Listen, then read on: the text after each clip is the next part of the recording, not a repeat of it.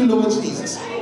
Exodus chapter 33, one verse. Verse 11, it reads, "And the Lord spake unto Moses face to face, as a man speaketh unto his friend. And he turned again unto the camp. But his servant," somebody shout, his servant, "Joshua, the son of Nun, a young man, departed not out of the tabernacle." I want to use as a title to today's message, "I stayed in God's face even when the great ones left."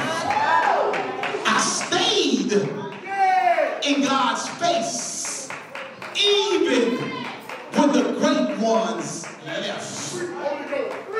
I stayed in his face even when the great ones left.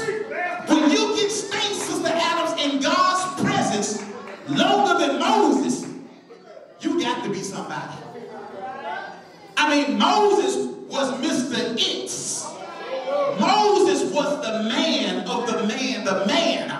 Moses was the chosen one that God led to bring the children out of captivity from Egypt. Moses was the one that parted the Red Sea. Moses was the one that sat up there on the mountaintop and received the revelation from the Lord from the 10 Commandments. Moses was somebody special in God. The Bible declared that Moses was so special that God spoke to him face to face. Even as a man speaketh unto his friend. Moses fasted one time and stayed before the presence of God for 40 days and 40 nights. But Moses never reached the promised land because he never got delivered from some of them same old problems that he had in his youth. He overreacted and got mad when the Egyptian was fighting with the Israelite and he smoked the Israelite and God didn't tell him to do it. He got mad and overreacted when the children of Israel were disobedient and he smoked the rock twice and God didn't tell him to do it. Maybe it was because he left the presence of God too soon. Oh my God. Joshua stayed in the presence of God. He stayed in the tabernacle. And Moses was talking to God face to face and he walked out. Don't leave the presence of God too soon. If you're not drunk in the spirit like they were in the book of Acts, then maybe you have left the presence of God too soon. A couple weeks ago, Sister Adams got through teaching the Wednesday night Bible study, and after the Bible study was over with, saints were still in the tabernacle, embracing the presence of God. But we got to do too much to stay in the presence of God. We got too many other things that we have to do. Moses had to go back to the camp. And this is why a lot of us as preachers and teachers and pastors and apostles and bishops, we miss God because we got too much ministry to do. Well, God got somebody else that is staying in his presence. God got somebody else that ain't got someplace else to go. God got somebody else that ain't got someplace to be. God got somebody else that's just dwelling right there in his presence. Let me give you rules to the game of staying in God's presence. Number 125. Rules to the game of staying in God's presence. Number 125. No one can tell you to leave the presence of God, but your own flesh. It's your own flesh that tells you, I got to get up from prayer. It's your own flesh that tells you, Moses said, I got to get back to the camp. It's your own flesh that causes you to say, I got something else I got to do. I got to be. It's your own flesh that tells you what you got to do. Some people, they come to prayer, they can't sit still. Because they spirit, I got to do.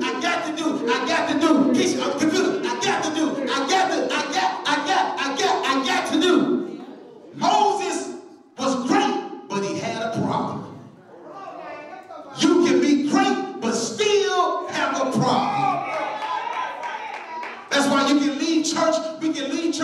to start immediately fighting with our spouse. Because we left the presence of God too soon.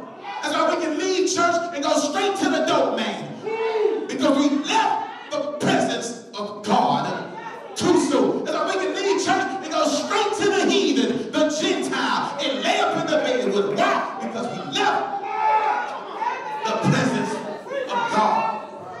When you leave the presence of God, there's a sign that you got a problem.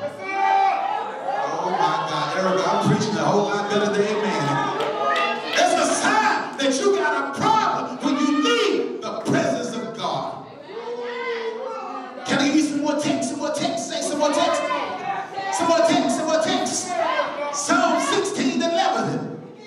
Thou wilt show me the path of life. In thy presence is fullness of joy. And at thy right hand there are pleasures forevermore. There's nothing that can take the place of the presence of God. Joshua had enough sense to stay there. Even when his role model left. When his mentor left. When the man that showed him the ropes left. When the man that took him higher left. He still stayed in the presence of God. Watch this, watch this, watch this, watch this, Timothy. Pathway to God's presence. Thought number 21. Pathway to God's presence. Thought number 21. I can preach you into the presence of God, but you got to be the one that talk yourself into staying there. You got to be able to talk yourself into staying in the presence of God. You got to be able to tell your flesh, I'm not getting up from here until I receive everything that God has for me. Until I receive my breakthrough. I'm not leaving the presence of God. But Moses had to go. Moses had to go. See, it's hard for me talking about Moses because Moses is like my daddy.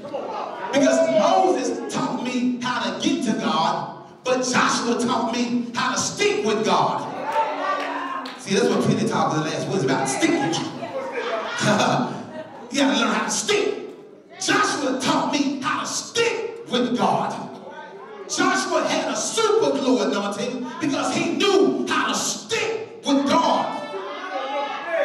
Let me give you in his face thought that must be taught, number 31. In his face thought that must be taught, number 31. Watch this, Latanya. Someone is always going to leave the presence of God before you.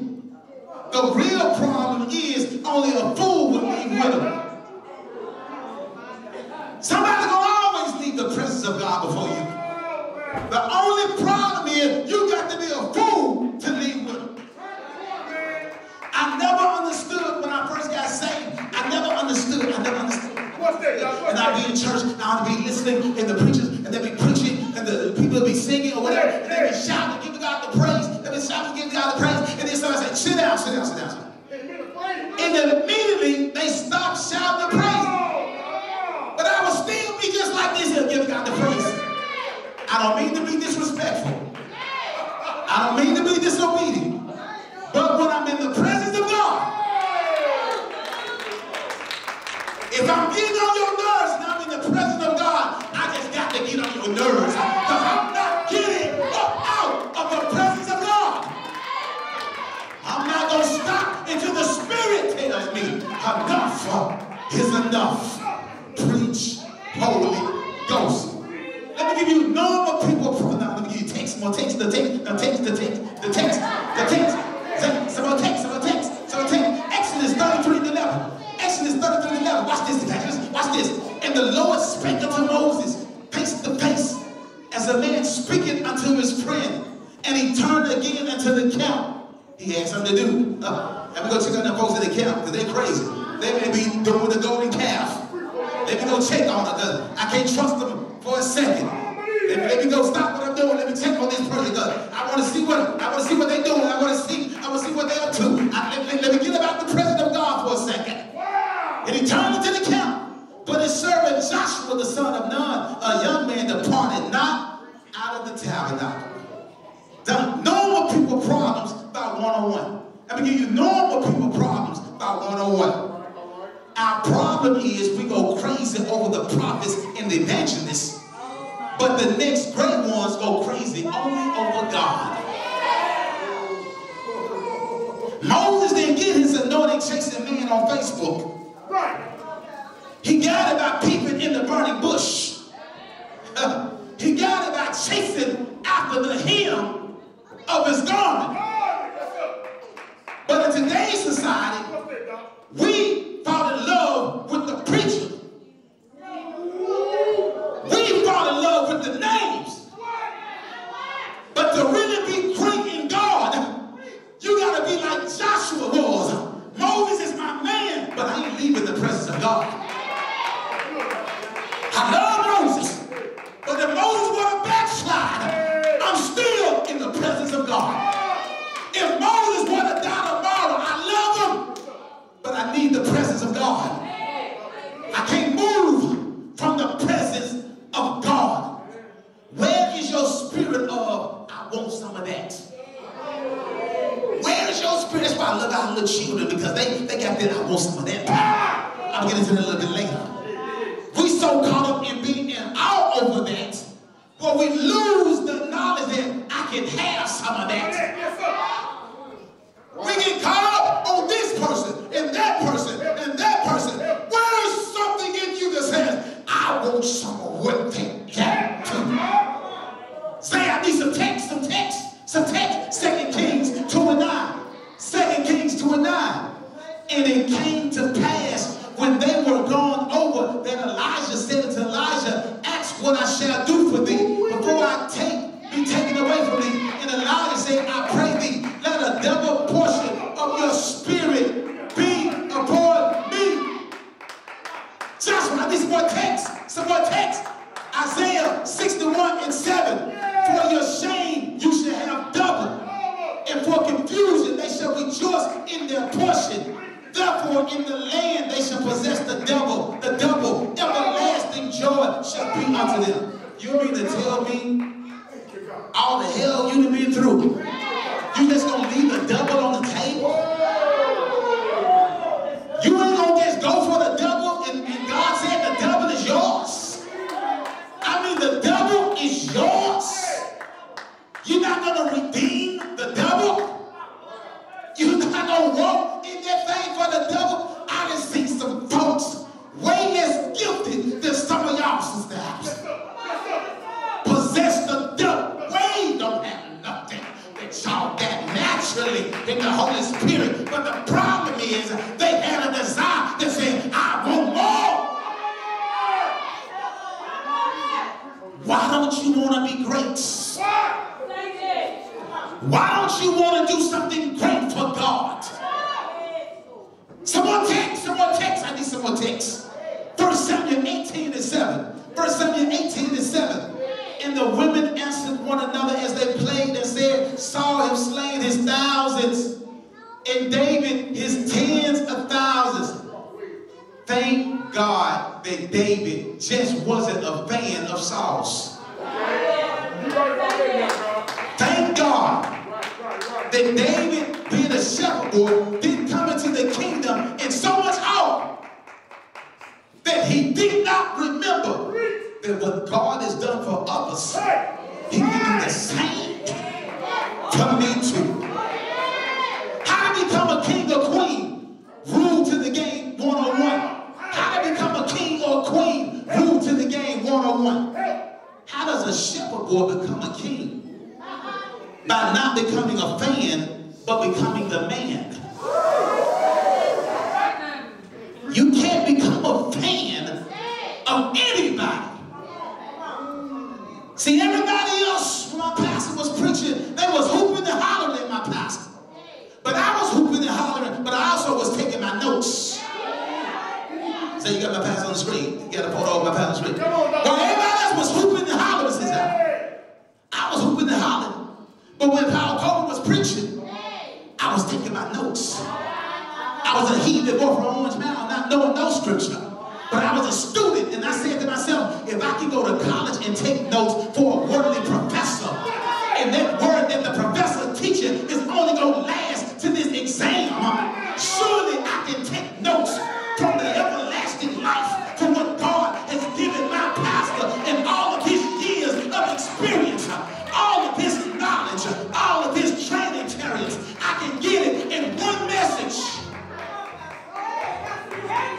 I said, God, that's a deal I can't refuse. That's a deal I can't refuse. What's tonight? What's tonight? Run up right quick tonight. Run up right quick. Oh my God, she's awesome little girl. She's awesome little girl. She's awesome little girl. Look at she's running. Now, remember what I told you all. Say, you got our camera right quick. You got our camera right there. I see the camera. Remember what I told you. Put on camera. Let's go there to her. Remember what I told you all. Now, she's only 10 years old.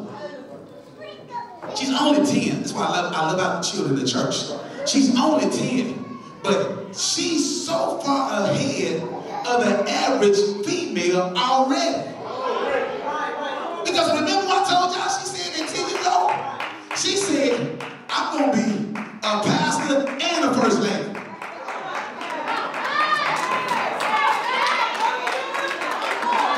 Y'all don't know how deep that is. Because it's so deep, what it means is she ain't going to go for the boy with the pants sagging. She ain't going for the boy with his hat turned to the side.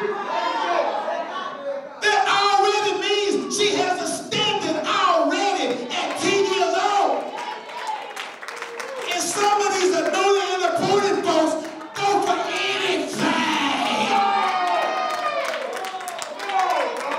She already got more anointed at 10 years old than some of these folks that have been in church for 30 years. Everybody ain't gonna get to her. She already has a standard. She said, this is what I'm going to do. After church last week, she was right there in the face of her pastor. I said, this girl is special. She already has a standard of excellence. Good God Almighty. She'll be worried about reading all her life. That's out the question. That's already out the question. She'll be worried about certain stuff, money problems, issue. That's already out the question. Why? Because some has put in her head already. I'm a pastor and I'm a first lady. So he got to know God if he comes to my level. He got to know the word if he comes to my level. He got to be operating in gifts if he comes to my level. He got to have something at 10 years old. So my question, really stop, ever talk, number 101. Thank you tonight. Really stop, ever talk, number 101. You lose your ability to command when you regulate yourself to just being a fan. You lose your ability to command when you regulate yourself to just being a fan. Zion Williamson say, what's on the screen? What does it say? Zion Williams, the freshman at Duke University. All the NBA players are going crazy over him. LeBron James, they was bragging about them. And they asked Zion Williamson, what did he have to say about LeBron James complimenting him? This is what he had to say. 18-year-old freshman. Brother Matthews, watch this. He said, it's nice, but I have to remember one day I'm going to be competing against those guys. It's wonderful hearing what Kevin Durant and LeBron James and Steph Curry all have to say about me. But one day, I can't be their fan. Because one day, I want to be the man. He said, so I got to compete against them guys one day. Dunn, I told Dunn, she said, ask your personal trainer. I said, I fired my personal trainer. I said, I know how to do it myself. When a couple of times I'm going to pay $200 a month, I know how to go lift weights myself now. I watched, I saw, I conquered. Say, put on the screen what Dunn said. Dunn said, watch this, Timothy. Dunn said to PK, she said, you master your teachers until you become better than your teachers. You master. It looked like sometimes if you don't have money, you ought to be able to shake your hair yourself. I know you done get watch somebody on your head all your life. And you gotta make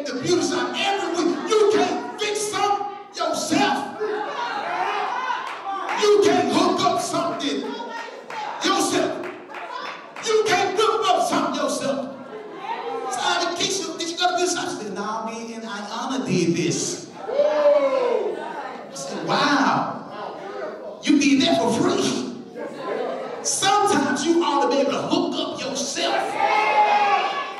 Sometimes you ought to be able to go in your own closet without going into the mall and just hook up yourself. God, I feel the power of the Holy Ghost. Back to the text, back to the text. Exodus 33 and 11. And the Lord spake unto Moses face to face, as a man speaketh unto his friend. And he turned again into the camp. But his servant Joshua the son of Nun, a young man, departed not out of the tabernacle. Never be afraid to be in the presence of God all by yourself. Because that's where the great ones are molded. Nobody was with David when he was a shepherd boy. Nobody was with Ruth when she was working in the cornfield by herself. Nobody was with Paul when he was alone on the road to Damascus. Nobody was with Hannah when she was fighting and travailing against Peninnah, all by herself. Nobody was with Jacob when he wrestled with the angel into the break of day. Nobody was with Mary when the angel came and said, "Hail Mary, thou art blessed and highly favored among women. And by the way, you got to have a baby," and ain't no man touched you. Nobody was with the Queen of Sheba when she made a trip to go check on Solomon. Nobody was with Jonah when he was stuck in the belly of the whale. Nobody was with Nehemiah when he went to the king and he asked for permission to build the wall. No one was with the woman at the well when she ran into Jesus. Nobody was with Jesus when he was walking on water. Some breakthroughs you won't get until you buy yourself. Tell somebody, God's face is important to me. God's face is important to me. It's called the face of God favor. Moses had it. He was face to face with God until he left. Now watch this. God didn't leave Moses. Moses left the presence of God himself. Check the text, the text, the text. Exodus 33 and 11, watch this. And the Lord spake to Moses face to face, as a man speaking unto his friend. And he turned again to the camp. But his servant Joshua the son of Nun, the young man, departed not out of the tabernacle. Tells about, I got favor because I stayed in his face. Now I'm going to give you face of favor. Principle number 101. Face of God's favor. Principle number 101. If this don't blow your mind, nothing will. My pastor used to say, rigor mortis set in. When you stay in his face, you always take the place of the people who left. I don't care who they are. I don't care how great they are. I don't care what accomplishments they've had. I don't care how gifted ability they have. When you stay in God's face, you always take the place of the person that left. Don't get mad at me because I got what I got. I got it because I stayed in the face of God. When everybody else had something to do, when everybody else had someplace to go, when everybody else had someplace to be, tell somebody, I stayed in the face of God. The anointing didn't leave just because Moses left. The anointing stayed right there with God. That's why Pastor Taylor was telling me Sunday. She said, the Holy Spirit, God dwells in Jesus People Church.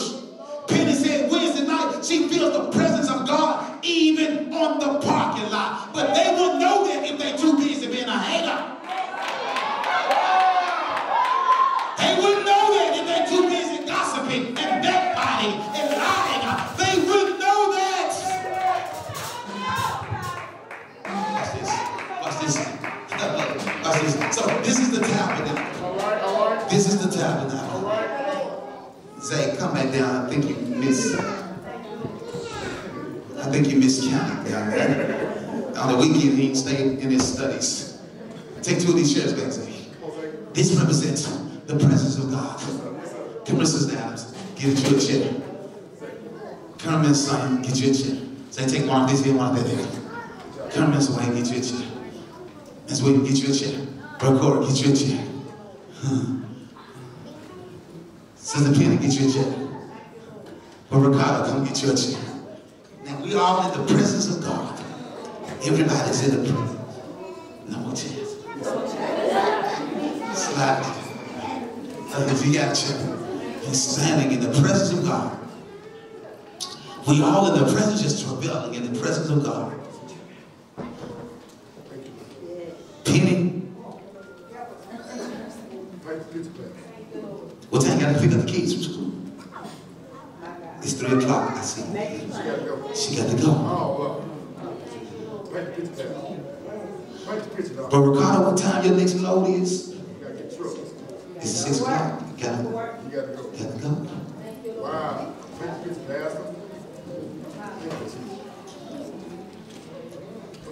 Miss, when you say you got to go to the beauty shop, what time you get your? What time you got to go? 4 o'clock. It's 4 o'clock. You got to go. So now I'm still praying this early in the morning. What time you got to be at school? 7:30. You got to go. Miss Simon, I think I got to go to the prison mission. What time I got to go there? I got to go. Reverend, I think I got to go across the bridge. At what time to check on? What time? Got to go. Corey got season tickets to the bridge. Tell somebody that leaves me, baby. That leaves me. Why everybody else got to go? Tell somebody nobody's gonna stay in my daddy's presence longer than me. They may gossip more than me. They may backbite more than me. But they're not gonna stay in my daddy's presence longer than me. They're not gonna witness longer than me. They're not going to be in his presence longer than me. Our problem is we've had enough of God. Our problem is we had enough. But some of us want the overflow. My glass is full, but I need my God to keep pouring on me. I need my cup to run over. Here's the number one question for your protection. Number one. The number one question for your protection in your selection. The number one question for your protection and your selection. How you going to stand there and just watch somebody else pass you by? Because they've been in the presence of God. When all you had to do was stay there. But you decided to leave on your own. How you going to stand there and just let somebody else pass you by? With all your gifts and all your potential, the calling that God has on your life, how you just going to watch that? I ran to a couple of the saints last week. A couple of saints. I said, wow. How you just going to give away all this anointing that you see God's pouring out on his people? It's good, Doc. How you just going to stand there and watch what could be yours as well? Just pour it out on somebody else. When all you got to do is stay in the presence. All you got to do is seek the Lord while he may be found. And call on the Lord while he is there. What is tempting you so much that's taking you out of the presence of God? Oh God. Moses, you giving away your favor. Moses, you do realize that you giving away your favor. Moses, you do realize that you didn't make it to the promised land, but Joshua did. Moses, you do realize that the person that stayed behind the longest in the tabernacle, that's the one that got the land of milk and honey. Moses. I'm talking to some Moseses today. Moses, I'm talking, which one I know? Moses. I'm talking to some Moseses today. Say, look at this. Favorology, Psalm 121. Favorology Favorology, thought 121. The amount of your favor is calculated by the amount of time you spend with God. The amount of your favor is always calculated by the amount of time that you spend with God. And here goes Moses saying, Joshua, I'm about to go. He said, Joshua, I got to go. And here goes Joshua down at the altar by himself with that. Guess what he doing? Moses said, Joshua, I got to go. Give him. Waving them off. Waving them off. I master waving people off. I master waving people off. I master letting them go on. I master letting them go to the next side while I keep going to another level. You got to have a master's degree in waving people off. When they got to go to the game, and they got to go to the show, and they got to go to the airport, and they got to go to A, B, C, and D, you got to be able to wave them off. Tell somebody, I know how to wave people off. Can I give you the last thought? That must be taught. Face of favor. Face of God's favor, thought 119. Face of God's favor, thought 119. You can find no greater peace than when you already are where you want to be. Amen. Joshua found his sweet spot in God. Joshua didn't have to go anywhere. Why? Because he was already where he wanted to be. See, when you're already where you want to be, people can't pull you A, B, C, D, E, F, and G. They can't take away your time with God because you already where you want to be. That's your homework assignment, church, is to find your sweet spot in God. Now, let me tell you this. Because I had to be a school teacher for 18 years, and there were many other pastors that didn't have to go to a job like I did. So therefore, I had to master finding sweet spots, driving on my way to work. I had to find a sweet spot while everybody else was taking a lunch break. I had to take a prayer break. I had to find my sweet spot on my way from the job. When your spouse go to sleep, when you put them to sleep. See, y'all talk too long with your wife. You talk too long with your husband. That's why you don't got time to get in the presence of God. You better hurry up and go do the 2 minutes yak and put them to sleep. So you can get on your bed, on the side of the bed, and go to God in prayer. But y'all want to talk all night long. You can't tell them, I got to get with God later. You can't say it. I got to get, because they're going to get jealous of your relationship with God. Just you can't say it. You just got to know what you're about to do. So you got to go and put the 2 minute jack on them.